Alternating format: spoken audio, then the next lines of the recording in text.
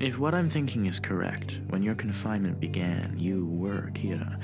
I don't believe it's coincidence that as soon as you were imprisoned, all the killing was stopped. Until then, everything pointed to you being Kira. But after 2 weeks, criminals actually began dying again. Based on that evidence, I can only conclude that Kira's power passes between people. That's an interesting idea, but if it's true, it'll be nearly impossible for us to catch Kira.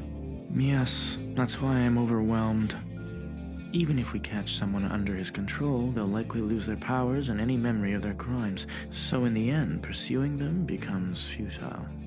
But at this point, we have no way of knowing if that's the case. Cheer up, would you? Cheer up? No, I'm sorry, I can't. It's probably better if I just stop trying so hard. By chasing Kira so desperately, we're just putting our lives at risk for nothing. Yes, it's just a waste of time. Ryuzaki. Huh?